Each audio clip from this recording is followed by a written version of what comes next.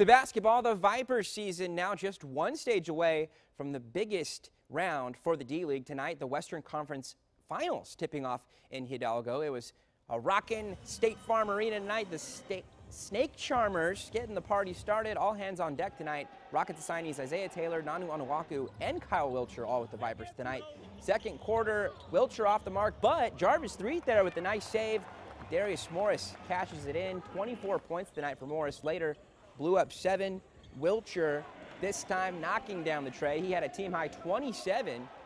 Vipers then on the break. Isaiah Taylor dishes one of his career high 12 assists.